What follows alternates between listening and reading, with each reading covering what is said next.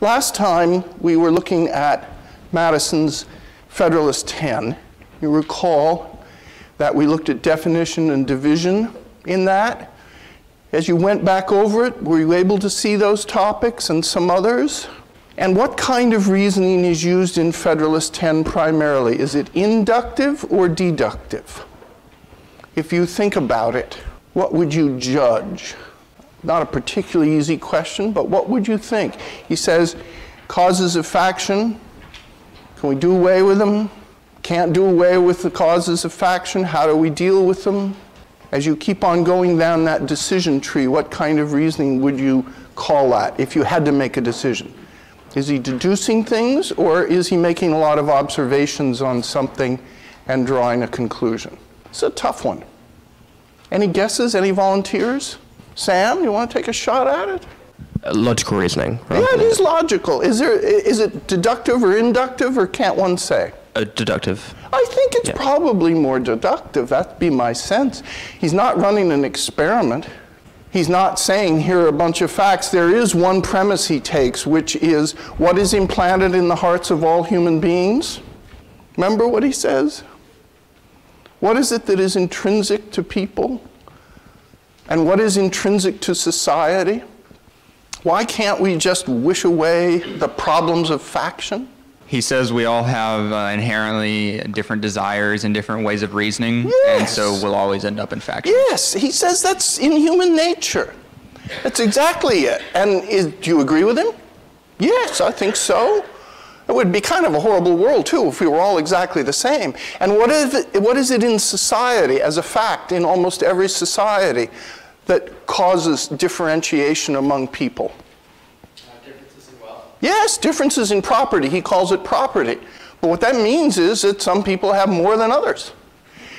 And therefore, that sets up factions in all kinds of ways.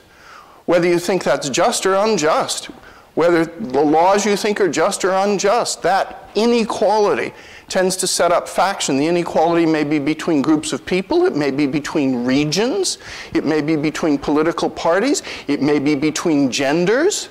There are all kinds of reasons for that inequality. And he says, basically, never seen a society without it. Let's turn, therefore, to Henry and Madison arguing against and for the Constitution. If you got your source book, turn to page 57. This is Mr. Henry's speech on the federal Constitution. It's near the top. Let's start about 3 lines, 4 lines down at the end of that line. Hence it appears that 3/4 of the states must ultimately agree to any amendments that may be necessary. This is a provision in the Constitution about amending the Constitution and how many states need to approve an amendment. Let us consider the consequences of this. However uncharitable it may appear, yet I must express my opinion that the most unworthy characters may get into power and prevent the introduction of amendments. Let us suppose, for the case is supposable, possible, and probable, that you happen to deal these powers to unworthy hands. Will they relinquish powers already in their possession or agree to amendments? What topics is he using there? That's all right. I forget the exact name, but like possible future fact? Yes, or probable future fact. And to some degree, I would say perhaps also cause and effect. Why? Because these individuals are unworthy characters. Unworthy characters here means they're scoundrels. They're blackguards. They're cheaters. And what is the likely result of putting those kinds of people into office? Well, the likely result is that they're going to want to hold on to power. And then the language very often keys you to what these topics are. Let us suppose, for the case is supposable, possible, and probable. Couldn't get clearer than that about probable future fact. There it is. Does anyone want to volunteer a topic that they found in Mr. Henry's address on the Constitution? Just one topic. Give us a page number. This on page 58. Okay, next page. About 2/3 of the way down. All right. He says, this, sir, is the language of democracy, that a majority of the community have a right to alter their government when found to be oppressive. I said that was definition. Okay, definition. How about a little farther up on that page? In the middle, of all the various modes and forms of government, that is the best, which is capable of producing the greatest degree of happiness and safety, and is most effectually secured against the danger of maladministration. Again, the language is a giveaway here. What topic is this? Comparison. Yeah, comparison or degree. Yes, yes. And degree and comparison are very closely related, because whenever you're comparing things of two different degrees, that's degree, but you're comparing them. Yes. Now, he's making a proposition, too. He's saying it's the best, which does it the most. And we run across that in statements like that. Government is best, which governs least. Yes, that's the old phrase. That government, whether you agree with it or not. That government is best, which governs least. In other words, it interferes the least with the lives of individuals and their freedom. Another volunteer for another topic here in Henry. Page 59. All right. About middle of the page, he says, did you ever read of any revolution in any nation brought about by the punishment of those in power? So it's like a historical example. It's like testimony. Yes, it is an example. It is a kind of testimony. Now, it's a question. Yeah, it's like a rhetorical question. It is what is a rhetorical question? Like you know the answer to it. Yes, you expect everyone to agree with the answer. Yeah. The answer seems to be known. And is it true? Did you ever read of any revolution brought about by the punishment of those in power, inflicted by those who had no power at all? Historical question. Did you ever read about a revolution in which those who had virtually no power punished those who had a lot of power? No, in front of you, yeah. Carl? Yes, yeah. And what won? The French Revolution. Yeah, the French Revolution. Bingo! When's the French Revolution occur? Before or after this? After. Yes, after. You ever read about any revolution before the French Revolution in European or modern history of which that's true? That was successful? I'm not talking about the Peasants' Revolt. That wasn't entirely successful. I would have to say no. This is why the French Revolution was considered to be one of the most stunning events of the entire modern millennia. Those people who virtually had nothing. Now, that's an exaggeration, because some of them did have something, to be sure. But those who were have-nots revolted against the haves. And what did they do with the haves? Yes, what do you mean by that? They separated their bodies from their heads. That's very elegantly put. Gruesome about it. They did it with a new invention invented by a man called guillotine, and that's what they did. The American Revolution, a little different. Was the American Revolution led by people who had absolutely nothing? No. No, it wasn't. It was led by a mixed group of people, some of whom were very well-to-do. John Hancock was so well-to-do that I understand when he died, he still owed Harvard College £1,000, which he never paid. I think that's right.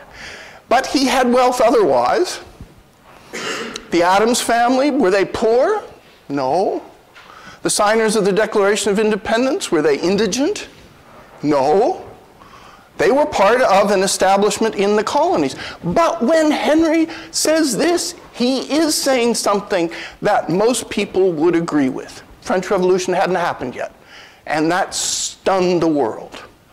It was an entirely new form of revolution in many ways. The American Revolution was new in many ways too. But the French Revolution was shocking to people in Europe. Later revolutions, could you say, some of them put in power those who had very little over those who had, what would you cite there? What other revolutions? Yes, Russian Revolution would be an example. Perhaps the Chinese Revolution would be an example also. Absolutely. But when he says this, another example of a topic in here. What about page 61? New paragraph. The honorable gentleman's observations respecting the people's right of being the agents in the formation of this government are not accurate in my humble conception. The distinction between a national government and a confederacy is not sufficiently discerned. What topic is that? Division, yes. National government and confederacy. And what else might it suggest? Not just division. Perhaps like relationship? Yeah, or maybe. Yeah, degree. If you're not sufficiently discerning between the two, you are confusing the fact that they seem to be so much different in degree that they're different in kind. And what does Henry want? Does he want a confederacy or a strong national central government? He wants a confederacy. Yes. He wants a confederacy. It is not for nothing that when the southern states secede, they call themselves what? The Confederate States of America, because they don't want to have that kind of strong national government, so they say. It is a confederacy. So, you know, the more you look behind some of this language, the more that you see that there is a consistent kind of, you may not agree with it, but a deep, consistent kind of thought behind it. So let's just look at a couple more. Page 63, in the middle, almost exactly in the middle, slightly above it, right after that exclamation point. Why then tell us of dangers to terrify us into an adoption of this new form of government? And yet, who knows the dangers that this new system may produce? They are out of the sight of the common people. They cannot foresee latent consequences. I dread the operation of it on the middling and lower classes of people.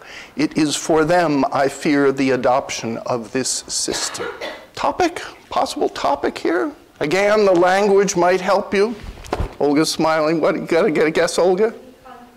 Yeah, cause and effect, or antecedent and consequent. Yes, yes. And you say, well, that's kind of obvious. Well, it may be obvious, but the more that you look at many of these speeches, the more that you will repeatedly see these topics used over and over again. It is a form of verbal reasoning. Doesn't mean you'll have to agree with every one of these statements. That's another matter. But they are cast in the form of these topics. So let us proceed a little farther ahead and look at page 68. The Constitution is said to have beautiful features, but they appear to me horribly frightful. What topic would that be? Division. Yeah, division or... yeah, contradiction or comparison so blatant it's a contradiction. Some people say they're beautiful, but I think they're horrible. Among other deformities, it has an awful squinting. It squints toward monarchy. And does not this raise indignation in the breast of every true American? Your president may easily become your king. What topic is being invoked here? Yeah, probable future fact. And how might that occur? Would it occur bang, all of a sudden? Or would it occur slowly by degrees? Slowly by degrees. Yeah, probably. Exactly. The encroachment of tyranny. And if it occurred by degrees and you once had a president and then you ended up with a monarch, that would be a difference in kind. That would be a change in degree so much it would be a difference in kind. You know, there was a great debate in the early republic about what to call the person who was the chief executive. And George Washington finally said, please call me Mr. President. Yes. Because some people wanted to call the president Your Excellency. Even a few of them wanted to call the president Your Majesty. Not that the president was a king or a queen, but that being the top executive, you needed to build up that office in importance. So there was confusion even at the beginning of how to address the president.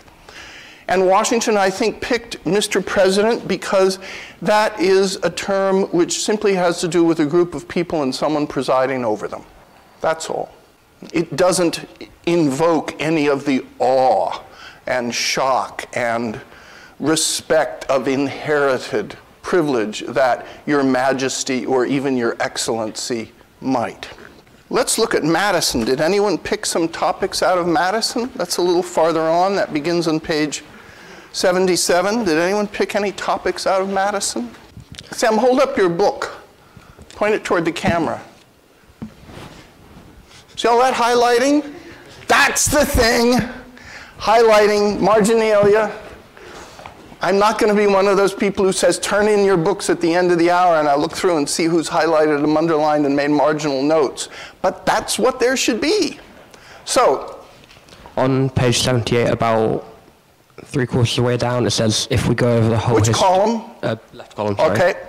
If we go over the whole history of ancient and modern republics, we shall find their destruction to have generally resulted from those causes, and it's using a contradiction from past fact to contradict the previous speaker. Yes. And then it follows up with an implied future probability about what that would then cause. Yes, and a little farther up from that, since the general civilization of mankind, I believe, there are more instances of the abridgment of the freedom of the people by gradual and silent encroachments of those in power than by violent and sudden usurpations. That's a contrast, yes? You see how Madison and Henry are both using topics to do this. On the same page and on the right-hand column, right in the middle. He talks about a pernicious confederation and then says, in the first case, he asserts that a majority ought to have the power of altering the government when found to be inadequate to the security of public happiness. In the last case, he affirms that even 3/4 of the community have not a right to alter a government, which experience has proved to be subversive of national felicity. What topic is being done here? He's doing one thing and then another. What should we do with those two statements? Yeah, these comparison. And what's the implication of this comparison? He's contradicting. Yes, his own reasoning, Mr. Henry's reasoning is not very straight. He says one thing and then he says the other thing, and on the face of it, it sounds like they're quite different. It sounds like they're quite different. Page 79, right column near the top. When the gentleman called our recollection to the usual effects of the concession of powers and imputed the loss of liberty generally to open tyranny rather than to what? You remember Henry said there were two causes, either open tyranny or, we talked about this, Seth, you talked about this, you answered this. You may not remember the exact phrase, but what's going to eat into people's freedoms? Either tyranny or? Yes, themselves. The licentiousness of the people is the phrase that Henry used. Exactly. And now here's Madison returning to that.